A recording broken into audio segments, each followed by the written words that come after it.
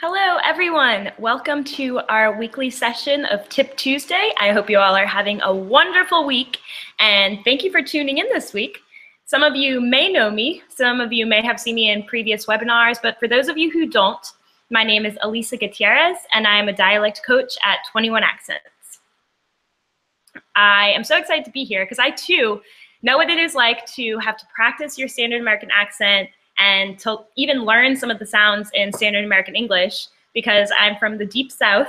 I'm from New Orleans, Louisiana, so very south in the United States, and I am just surrounded by different dialects, different Southern accents everywhere I go when I'm in New Orleans. So yeah, I'm really excited to be here. And today we are going to be working on the long E sound. So the reason I picked this sound is because I've noticed with some of my students, particularly Eastern European students, they struggle with the sound, and instead of saying keep, they will keep it at kip. Or instead of saying feel, they will go into fill. So they won't go into the long E sound. They'll keep it at a short I sound. So we're going to practice that today.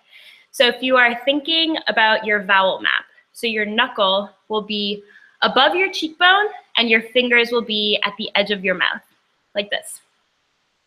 Awesome. So, and if you close your eyes and you imagine your tongue mimicking that hand placement, you will notice that the back of your tongue is all the way up, all the way back, and the bottom of your tongue is all the way down. So yeah, so now we can practice with some words. And yeah, so the first word will be eat. Eat. So remember, you can even put your hand here if you need help remembering and to just practice. Eat. Feet. Feet.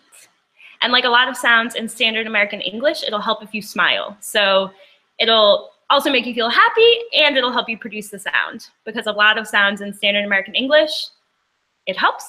So yeah, our next word is people. People. And don't worry if you can't get that L sound at the end. Just focus on the E. People. Leaf. Leaf. And our last word is meet. I will meet her for lunch. Meet. Awesome. So that was really good. So thank you for joining us. That was our weekly tip for Tip Tuesday, and I hope you all have a great week, and thank you for joining us. Bye.